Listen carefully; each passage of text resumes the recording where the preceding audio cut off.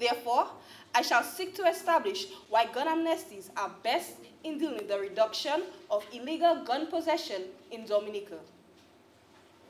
We know that compared to other methods, gun amnesties present a peaceful approach to addressing the reduction of illegal possessed firearms. Imagine the outcome if the authorities were to use an iron rod to reduce the number of illegal firearms in the country. People would retaliate with violence and protests, and would even develop hatred towards the police, resulting in individuals retaliating and refusing to cooperate with the police when future events or crimes occur. Methods such as police raids are severe. When people's personal space is being invaded, whether or not they have something to hide, they feel uncomfortable and they feel threatened, and this might result in people retaliating. Let's be honest for a moment as you answer this question. Have you ever gotten a call which informed you that the police were out in a particular area doing spot checks or searching vehicles? Do you know how many people call their friends to tell them that the police are out and they should not traverse the road until they get an all clear because their registration or license are expired? My friends, we have received video footage of the police on their way up to Grand Bay to do random searches. Can you imagine what it would be like if the police were to do more raids?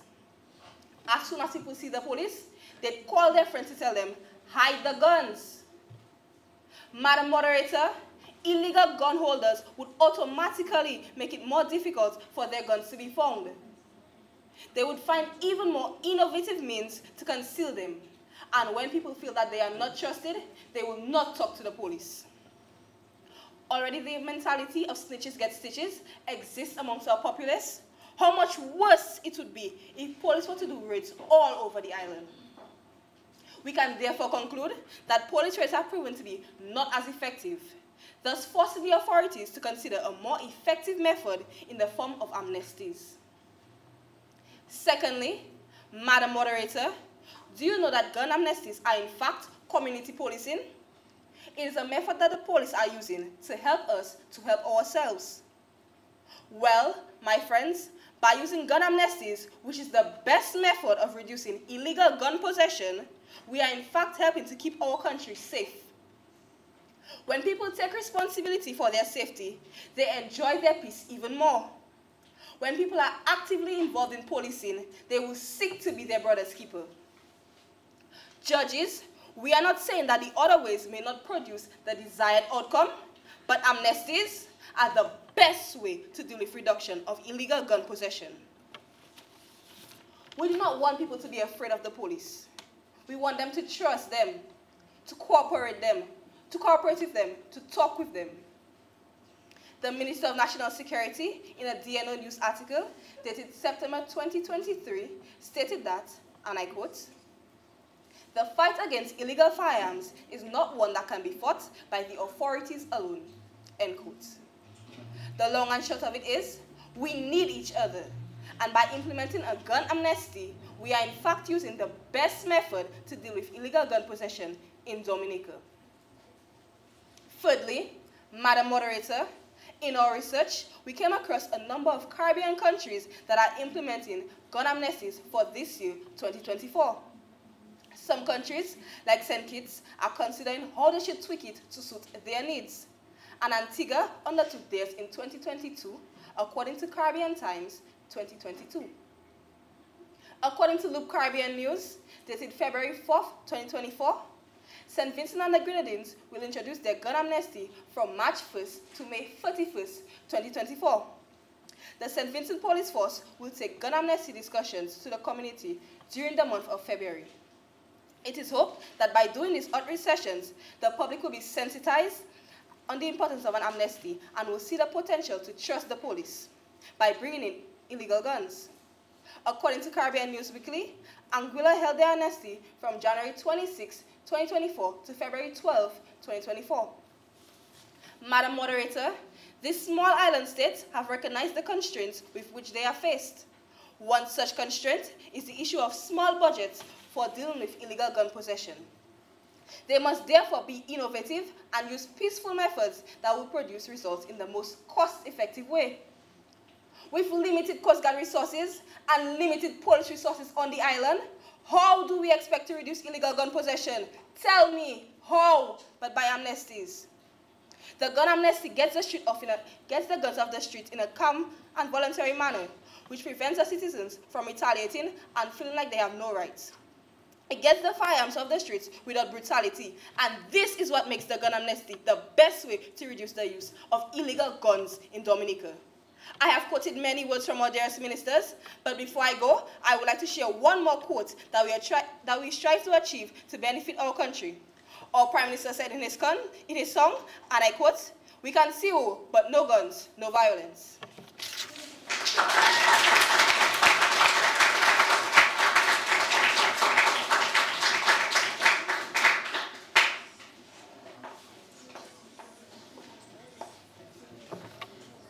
Thank you very much, Kishma.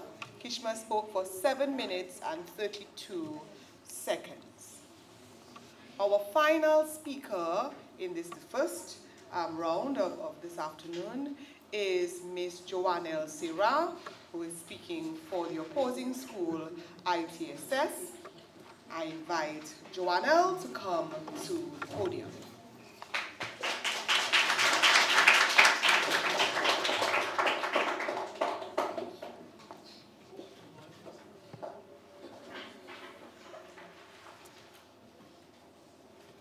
Respected audience, the famous American psychologist Abraham Maslow articulated, if the only tool you have is a hammer, you tend to see every problem as a nail.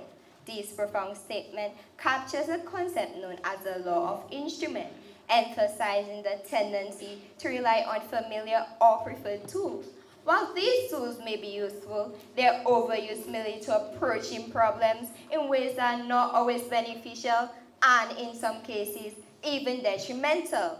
Thus, in connection with our discussion today, the gun amnesties are presented as a solution. It is imperative to recognize that alternative approaches exist for reducing the issue of illegal firearm possession within Dominica. Just as Maslow advocated for a varied toolkit to approach challenges, we firmly believe in the importance of adopting multiple strategies that go beyond the singular focus of gun amnesties.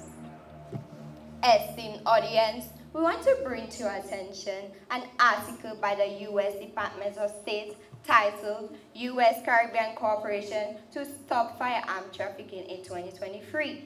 The article states that the United States and the Caribbean islands have partnered to reduce the illegal possession of firearms through various approaches, such as ongoing cooperation, training, establishment of the gun intelligence units, and capacity building support to increase port and border security.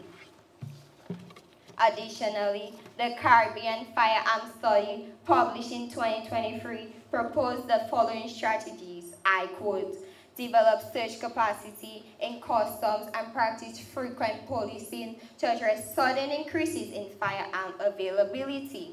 Ensure consistent, transparent, and accountable firearm licensing procedures and implement standardized firearms controls, including policies, laws, and regulations. Furthermore, in the interview with Corporal Ismail of the CID Firearms Department, she suggested education for the public, stringent laws, and advanced technology for detection. My esteemed audience, these alternative strategies are more proactive measures that are needed to solve the issue at its core. As a nation, our firearm possession issues cannot depend solely on gun amnesty efforts. We must adopt a proactive stance by investing in equipment, technology, and human resource capacities that can be used to prevent or reduce the illegal possession of firearms in our country. Let's take example from these other islands. In 2022, Nation News reported about 35 guns and over 700 rounds of ammunition were seized in the port of Bridgetown, Barbados, as a result of strategic police operations. The Jamaica Gleaner 2024 reported, I quote, more than 119 illegal guns and hundreds of assorted rounds of ammunition were seized as a result of joint intelligence operations between Jamaican and American law enforcement, end quote.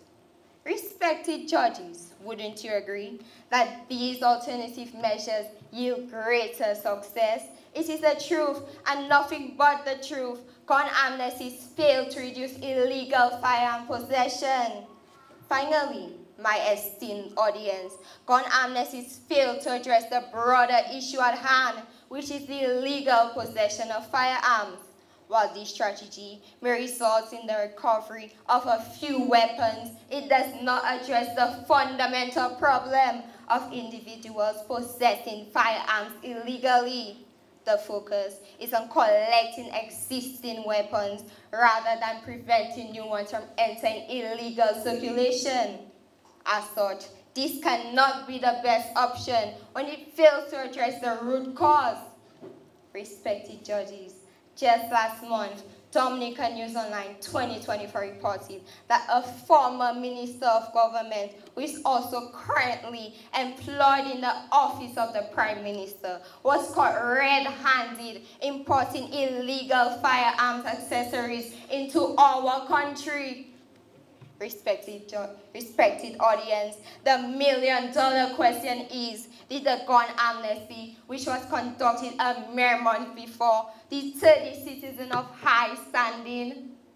Obviously, it did not. Not even a citizen who should be of exemplary conduct was impacted by the gun amnesty initiative that took place 2 months back, and my worthy opponents stand here and tell us that the young men of Tarish Pit and Silver Lake will be impacted by such a program. This is appalling. Respected judges, gun amnesty does not, in no shape or form, reduce illegal firearm possession in Dominica. Rather, it encourages criminals and even supposedly law-abiding citizens to go out, get their guns illegally, and do their crime. Because there comes a time when they can give it up without facing any consequences. My worthy opponents, this does not add up. Gun amnesty presents no preventative measures, nor does it protect innocent citizens. Then you sit there and say, this is the best solution, while guns are still being acquired and circulated within Dominica, endangering the lives of everyone here. Hypocrisy! As such, my capable colleague and I agree that implementing a non-prosecution period for individuals to surrender unregistered or illegal guns is not the most effective or most successful method for reducing unlawful ownership of firearms in the hands of the public. In closing, the opposing team asks, is this the best way? When the strategy has proven to be highly ineffective in Dominica and across the region, we ask, is this the best way? Addressing an urgent issue with a risky and temporary solution. We cry, is this the best way, when there are other effective approaches to reduce the issue? We plead, is this the best way, when sadly it fails to address the issue at hand? My colleague and I stand resolute that this is not the best way. The opposition has rested its case. I thank you.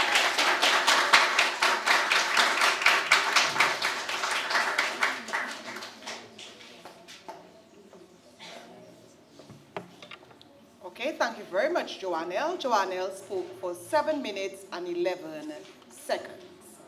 So we are here this afternoon with the topic, gun amnesties are the best way to reduce the illegal firearm possession issue in Dominica. Dominica Grammar School has been proposing that topic with Ilianet Jolly as the first speaker and Kishma Theophile as the second speaker. Opposing that topic is ITSS, Isaiah Thomas Secondary School. Amelia Charles is our first speaker, and Joannelle Sarah has been our second speaker. The sponsors for this afternoon's quarterfinals have been Domlec, Lindomax, Fine Foods Inc., the KFC, the National Cooperative Credit Union, and Josephine Gabriel and Company Limited as our main sponsors. I could say our platinum sponsors.